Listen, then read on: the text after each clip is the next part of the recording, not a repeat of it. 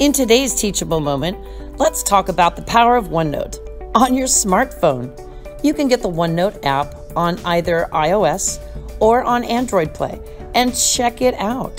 What's super cool is it syncs with your computer, it syncs with your device, and it syncs here on your phone, my iPhone in this instance. So as you can see, I've got access to all of my notebooks, but the best part is having access to a notebook for when I travel.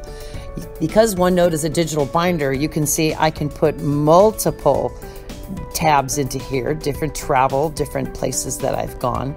And what's cool about it is when I travel, all I have to do is pull out my OneNote app and open it up, and wow, there's my airline reservation. There's my awards luncheon.